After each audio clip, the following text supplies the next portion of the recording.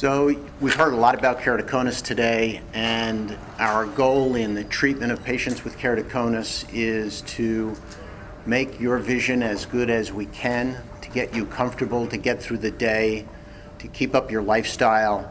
But sometimes you'll reach a point where whatever has been done is not acceptable for you, whether the contact lenses are uncomfortable, whether you're not a candidate for Intacs, whether cross-linking worked for a while or didn't work, whatever. Every eye is different. Even your two eyes, if you have keratoconus in both eyes, you'll have a different visual experience in the two eyes, even with wearing contact lenses. As far as wearing glasses, you know, there are really no rules other than trying to get you to the best vision. And sometimes patients wearing contact lenses will also wear glasses because they'll get a little bit better vision. And if that works, that's what we want to do.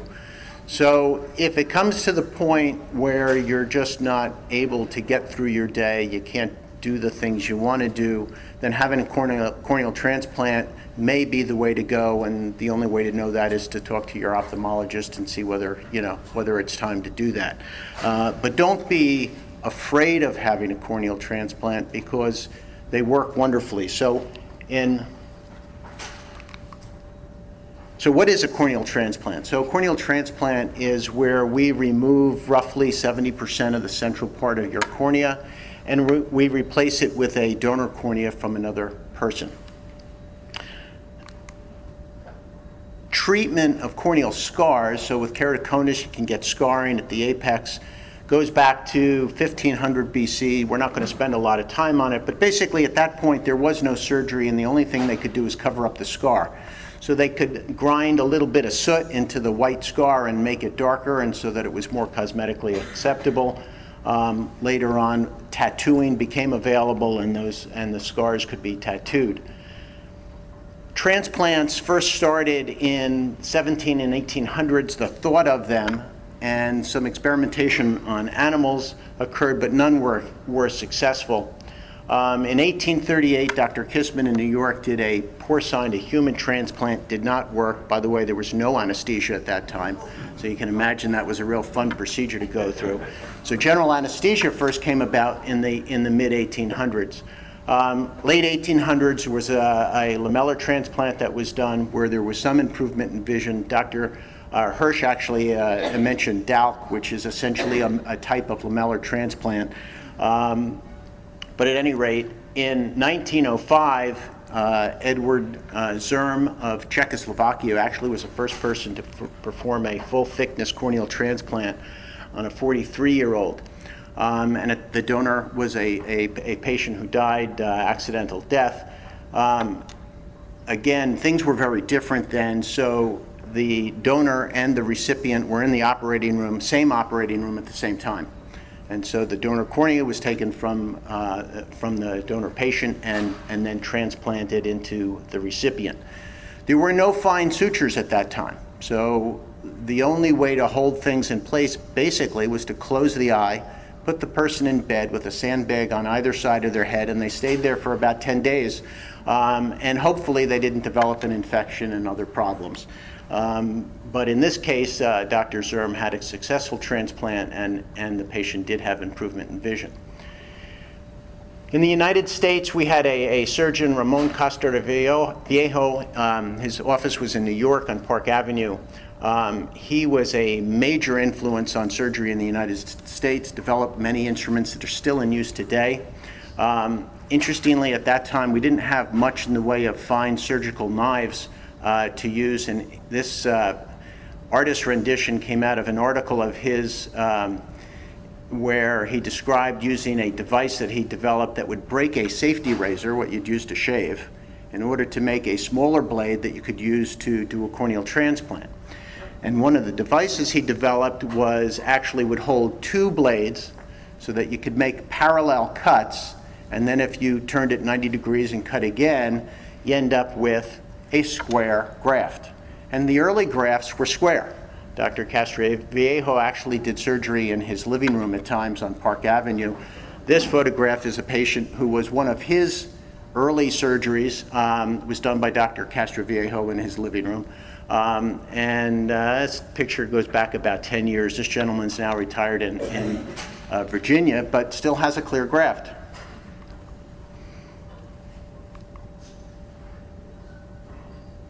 Corneal transplant surgery actually became more popular after World War II when steroids, antibiotics, and finer sutures started to become available. Antibiotics first available, at that time, topical antibiotics and topical steroids. The first eye bank was established by R. Townley Patton in New York, the eye bank for sight restoration. They're still around, very active eye bank. The early corneas were obtained from Sing Sing,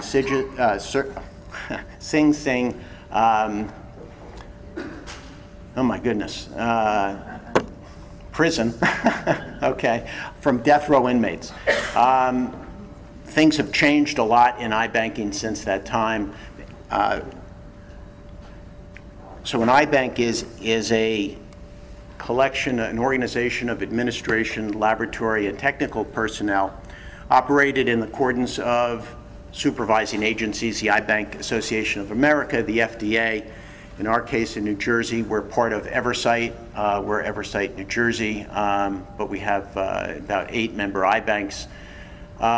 We interface, the eye bank interfaces with local hospital and transplant organizations in order to provide ocular tissue needed for surgery.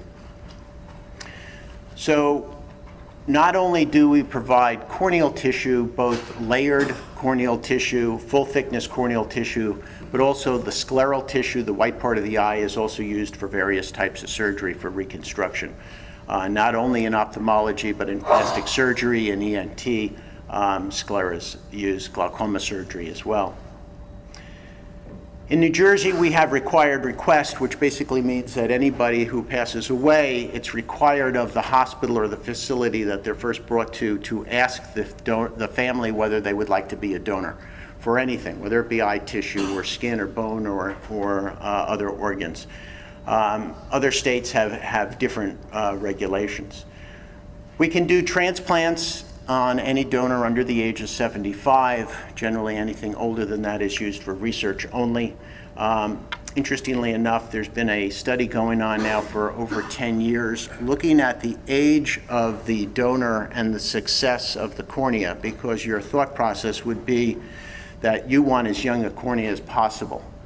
But the truth is, the studies have shown that there is no difference in age versus the success rate of the corneal transplant. That being said, I generally wouldn't take a 20-year-old patient and give them a 75-year-old cornea, because it just doesn't make sense. By the time they're in their later years, they're going to have an extremely old cornea. We need referral in a relatively short period of time, 6 to 8 hours. We generally recover before 20 hours after death. We need to protect the corneas, or the nurses need to protect the corneas on somebody who passes away, so the eyes aren't left open, so they dry out. That creates risk of infection and other problems.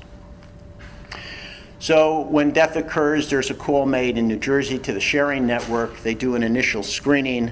If the family is agreeable, then the eye bank will actually get the initial consent from the family. A technician is sent to the hospital, and there's a full medical chart review. We get the consent signed, blood is drawn for testing, and then the either whole eye or corneas only are harvested according to the donor's family's wishes. So the tissue has to be examined, testing have to be done, we have to rule out infectious diseases, we have to know the social history and as well as the medical history of the person. We have a slew of things that will prevent us from using tissue, that are contraindications for the use of the tissue. All of the paperwork has to be done, the I's dotted, the T's crossed before it's going to be offered for use. Preservation of the cornea. What do we do with the tissue? So initially, when eye banks were first established, we had nothing. So they'd get a whole globe, they'd put it in a closed container, and they'd keep it cold. They'd put a little bit of saline on it, salt water, but it had to be used right away. So over the course of time, we have evolved from using no media to media now that will keep a cornea good for about 2 weeks from the time of death. So that's changed surgery dramatically in the world, particularly in the United States. In as recently as the mid-'80s, most of the surgery I was doing was evenings, holidays, weekends, because that's when tissue became available, and so you did the surgery when you had the tissue. Now pretty much patients can select when they want to have their surgery, and almost always we get tissue for them at their selected time. So over the course of the year, this is just a timeline showing what's happened. On the right here is a change in the regulations and the amount of testing that's been done. So we went from doing no testing on donors, just having a history, to a lot of testing that's done. So it's really changed the status of eye banking in the United States. One of the examinations we do is to carefully look at the cornea after it's been procured. So this is a photograph of a cornea in the Optisol in this preservation media. It's actually mounted on a piece of equipment that measures the thickness of the cornea. So we do a lot of careful observation. We do cell counts so we know what the cell density is of the cells that are being transplanted. So all of the information is entered into the computer database, and it's distributed by a central location. So you as a patient go on the list, not necessarily, the surgeon is associated with your name, but you as the patient are the primary person on the list. Everything's is done in a very fair manner. Tissues tried to be distributed geographically, so if you're in New Jersey, the odds are you're going to get a donor from New Jersey, but you could well get a donor from another state depending upon the availability, which is one of the advantages of having the tissue media that we can store the cornea in so we can transport it. In 2014, we did about 46,500 corneas transplanted in the United States. Eye banks provided also corneal tissue for research, for training for eye residents, and very important function. So annually, this shows you, I just picked 2 years, 2005 to 2014, the number of corneal transplants increased, but the number of penetrating keratoplasties decreased. So we're in a situation now where we're moving from full thickness corneal transplants to layered corneal transplants when we can. In keratoconus, still probably the best way to go is a penetrating keratoplasty, but again, every patient's an individual and every eye needs to be looked at individually to know what's the best procedure for the patient. Keratoconus makes up about 20% of the corneal transplants done for penetrating keratoplasty.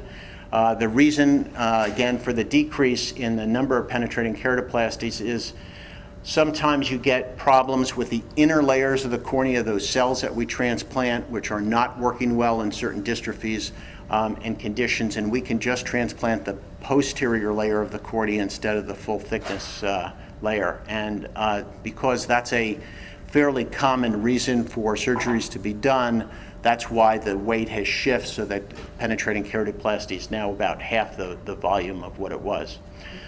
The anterior lamellar surgeries, again, that Dr. Hirsch had mentioned, DALC, it have been increasing. There are still issues with it, and that they are mostly related to the interface between the donor tissue and your own tissue that's left. Techniques are still evolving for the best way to do that. The advantage is you have less antigenic tissue. The incidence of rejection would be much less with an anterior lamellar tissue transplant as opposed to a full thickness transplant. But the optical qualities may not be as good, so there's a balance there. Recipients by age, basically in the 40 to 60, 70 age group, it makes up by far the bulk of the transplants that are done. So surgery. So when we do surgery, what we need to do is we need to make an excision of the patient's cornea. we need to prepare a donor cornea, and because we don't transplant the whole thing, we need to cut that and do what's called a button cut. There are many different ways to do that, and so that's something that's decided by the surgeon and what works best for them. So this is a case of somebody with keratoconus. The white haze you see here is actually a burn mark. So you know from some of the previous talks that we've had that the shape of the cornea is kind of irregular. You get this cone that bumps out in keratoconus. One of the things that we do is when we want to prepare or make an excision of that pathology is we want a nice straight cut. And if the cornea is too irregular, it's hard to do. So by creating a burn, it causes tissue to shrink and it flattens the cone, so that when we put the Trephine on, that's the blade that actually makes the cut, we get a nice clean cut. So this is the Trephine in place. This is a suction Trephine. It's held in place perpendicular to the corneal surface, and the little tabs that you see up here actually spin. It's a threaded device, so as you spin it, the knife cuts down, and it's a nice even cut. So this is after the cut has been made, and you can see the cut here. And then we finish excising it, and we put in the donor cornea, and then it has to be sutured in place. And now we become a tailor or a seamstress, and we got to put all these sutures in place. There are many different suturing techniques that are used. Everybody kind of has their favorite as far as what the post-op results are and how much astigmatism and irregularity that you get in the surface. So once all the stitches are put in, we can kind of go through this fast. Then you want to be sure the wound is tight and there are no leaks. Afterwards, antibiotic drops, anti-inflammatory medication. The post-op visits are more frequent in the immediate post-op period and then get spread out over time. Generally, it's 3 to 4 months before you're ready for your first pair of glasses, although sometimes we'll fit with soft contact lenses in the post-op period, depending upon what the patient's needs are. Some of the stitches remain in place for a full year. The success rate's very high. It's over 90%, close to 94%, depending upon what study you look at. Although the rejection rate is fairly low, if a rejection is caught early, 9 out of 10 times we can reverse it with topical medication. If it goes too long, then it's not reversible, but the surgery is repeatable. So patients can have more than one corneal transplant in the event that there is an untoward problem. And that's it.